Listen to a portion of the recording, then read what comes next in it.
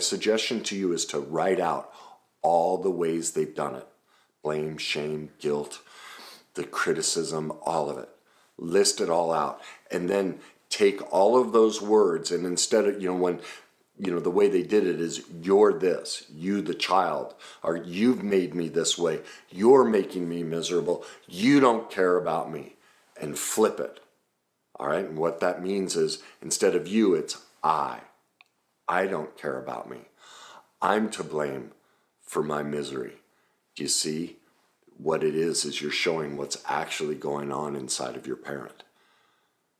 They're talking to themselves and they're projecting it on you.